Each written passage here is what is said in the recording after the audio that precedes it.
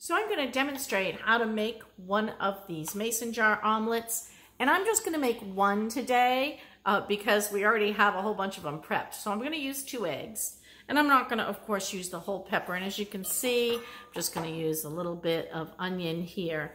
So let's go ahead and cut our pepper. We'll just set that aside. And the size that I want to achieve for my omelet is approximately these little bite-sized pieces, because we want them to cook quickly, because this is a meal prep meal. All right, let's go ahead and just chop these up. Nice little bite-sized pieces. There we go. Probably a little bit more. Think about enough for 1 omelet, 2 eggs, and I'm going to also be adding in onions and spinach. So let's go ahead and just say that's a good amount of peppers for my 1 omelet. If I wanted to, I could use up the rest of that, or we'll find something else to use that in. And again, let's do some onion, give it some flavor. And I want the onions to be bite-sized.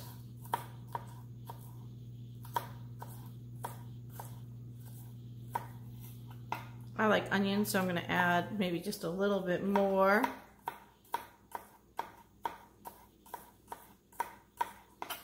There we go. And then I have my spinach, which is here.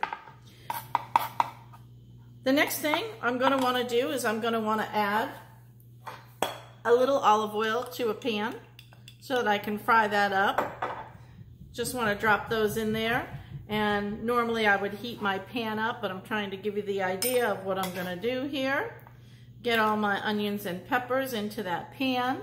We're going to fry those up in just a moment.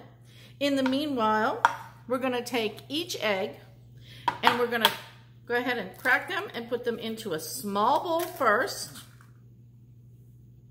and then add them into our mixing bowl. And the reason why we do that is you have no idea of knowing, other than the date on your carton of eggs, how old these eggs are. And again, even with that, how do you know somebody didn't replace the egg or do something else with it, or it's just a bad egg to begin with? So if you always make it a habit to just put the eggs in one little bowl first when you're making anything, and then add them to the second bowl, you don't run the risk of ever getting a contaminated egg. And we're just going to whisk these up.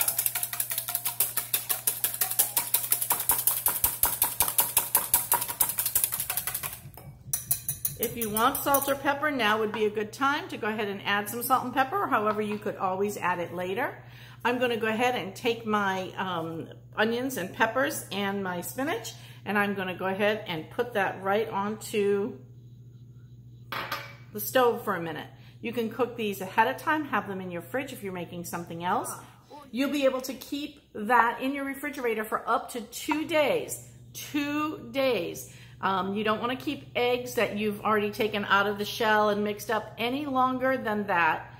It's different if they're hard-boiled, if they're cooked. But let's go ahead and pop this little mason jar omelet right into my microwave. It wouldn't hurt to put a little paper towel over the top of it like that. Just set something over the top. All right, let's go ahead and see what we've got here, just so you can kind of have an indication of what this looks like. See? All right, as you can see, on the top it started to cook a little bit. And we're just going to give it a little stir, just like you would give to your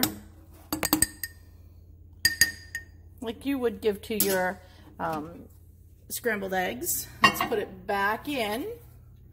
Put that little paper towel over it. And I'm going to set the timer for 30 seconds, but I don't think I'm going to give it a full 30. I'm going to check it now at 21. And look how high that expanded up. Is that not beautiful? That's why you don't fill your egg all the way up in the jar. And look, you have a beautiful mason jar omelet. Let's bring this over here so we're in the good light, so that I can kind of give you some indication of how fluffy this is. All right, there you have it. Mason jar omelet, ready to go. And again, these jars work really well. You can carry these to work. or wherever you might be going, school or wherever you're going, in these glass containers, as long as you're not, you know, a child not being allowed to take glass. But adults can take this and carry that in their lunchbox and then go ahead and make these in the microwave at work. By the way, those vegetables cooked for a total of 5 minutes, if I didn't tell you that before. So I would pre-cook my vegetables. That way in the morning, you saw how fast this went. I could have pulled this out of the refrigerator, popped that in the microwave, walked out the door. All right. Thanks for watching.